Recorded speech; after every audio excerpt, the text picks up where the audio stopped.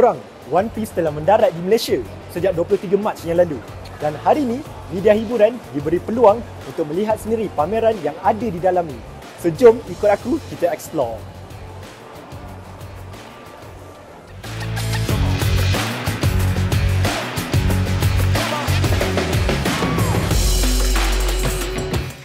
Okay guys, lepas je korang dah install apps untuk One Piece tu, inilah zone pertama yang korang akan jumpa, which is Roger in Lockdown.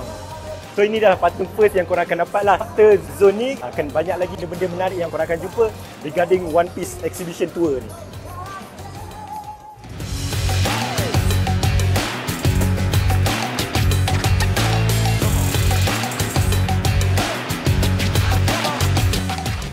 So untuk zone kedua ini, diorang akan introducekan karakter One Piece masing-masing. Kita tahu the main character is this guy Luffy, and also we have Roronoa Zoro, which is also the important character lah in One Piece.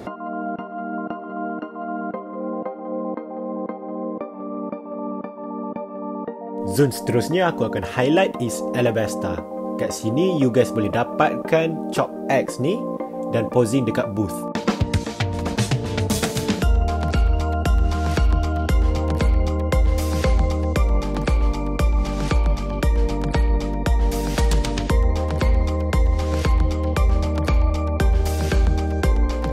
Yang ini pula zone ke-11, dipanggil Impel Down Zone.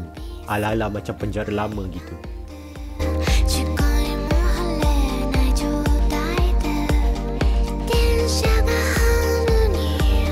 Untuk zone kali ini dekat sini, Marine Port nama dia. Korang berpeluang untuk tangkap gambar secara profesional oleh fotografer ni yang mereka sediakan sendiri. Untuk beli gambar tersebut, korang bolehlah beli dekat penghujung exhibition nanti. Harga dia dalam RM58 saja. Kat sinilah salah satu tempat yang korang boleh berpeluang lah untuk tangkap gambar. Zone ini dipanggil 3D 2Y Zone. Ia lebih kepada memberi penghormatan kepada karakter One Piece yang telah mati.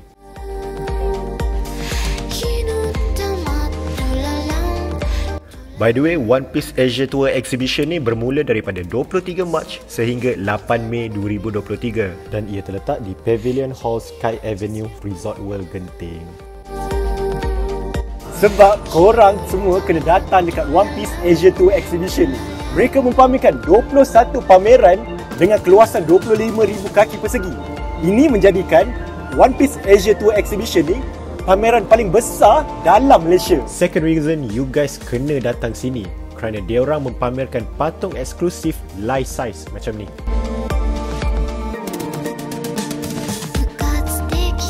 They also have interactive AR games in enhanced zone yang korang boleh main melalui personal phone.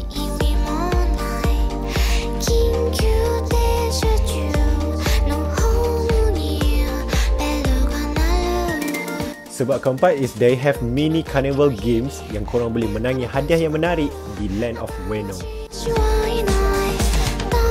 Alright guys, ini adalah arca replika 3D di mana ini menggambarkan scene Raid on Onigashima dalam One Piece episode. So kalau korang lihat ini nampak kecil kan, yang lagi besar dia tu ada dekat dalam tu. And kalau korang nak tahu juga, actually arca ni ialah kali kedua yang ditayangkan dalam dunia.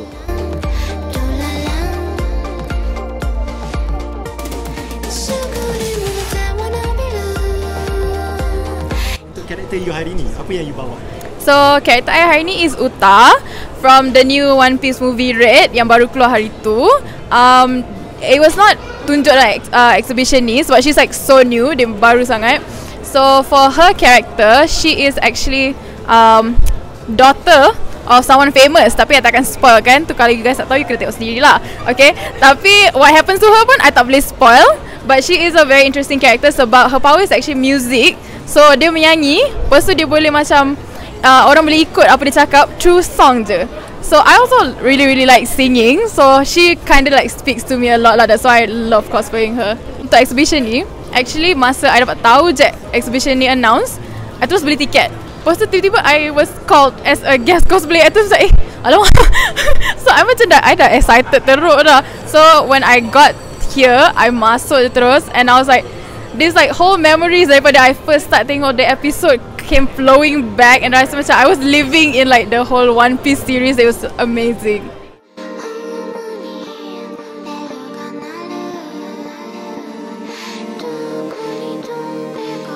suka tentang One Piece as a whole?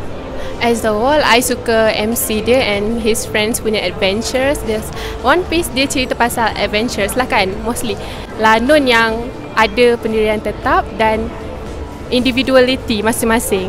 Karakter I jadi Buat Hancock. I suka Buat Hancock sebab dia seorang perempuan yang independent, and then dia tinggal dalam satu pulau yang semuanya perempuan, tak ada lelaki. I macam representing dia lah, independent.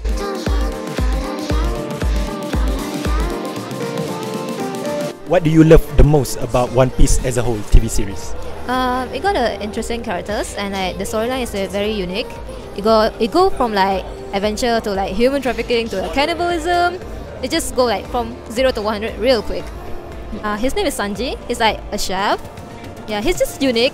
He's like funny, kinda a sim for like women, and he's like a chef. You know, love cooking. It's just relatable. What do you think about this exhibition? Honestly, in like all exhibition I've been, this like the most fun I've been at, because like it's so big, got so many things you can look around. It's just like it's very aesthetic. It's really fun.